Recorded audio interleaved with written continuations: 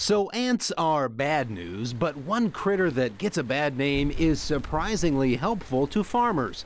We're talking about bats. To find out how they benefit agriculture, Merlin Tuttle, founder of Bat Conservation International, brought me to Bracken Cave, not far from San Antonio.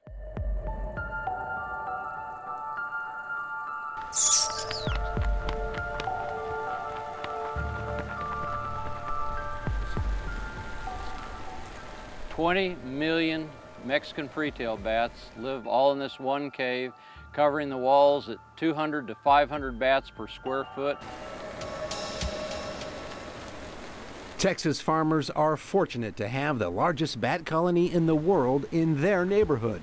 Why? Well, the bats go after insects that damage crops, like the corn earworm moth. You can see the damage where it's eating kernels at the top of the cob, and during that time it's within the husk of the corn. John Westbrook is a scientist with the U.S. Department of Agriculture. He studies the impact of bats on the insect population in Texas and the region. The bats also go after the cotton boll worm moth. You can see where they've burrowed right in there.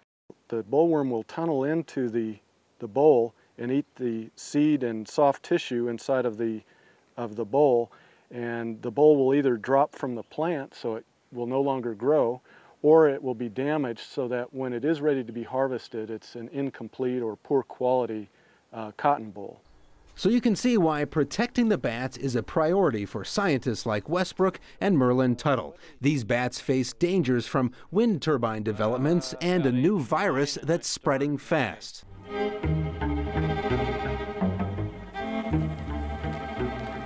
Imagine what the San Antonio area would be like with an extra 200 tons of insects every night. That's what could happen if these bats were lost. It's just before 8 o'clock and the bats are leaving Bracken Cave by the millions. It's an unbelievable sight. While we're sleeping tonight, these bats are going to be munching on insects all over the state. The flow of bats from the cave continues for hours into the night. Millions setting their sights on bugs that damage crops all over the region.